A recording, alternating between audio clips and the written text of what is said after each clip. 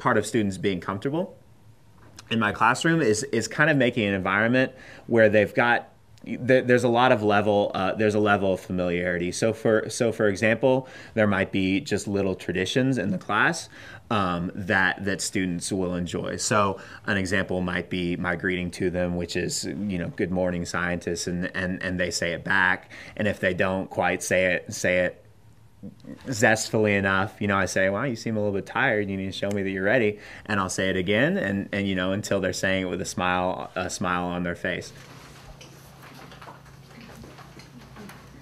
Good morning, scientists. Good morning, Mr. B. Another tradition I have is with a bell that I ring when students get answers right, and it brings in a little bit of suspense into my classroom. What do you say, Donovan? E.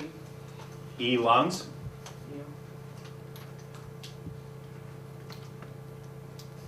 That's correct.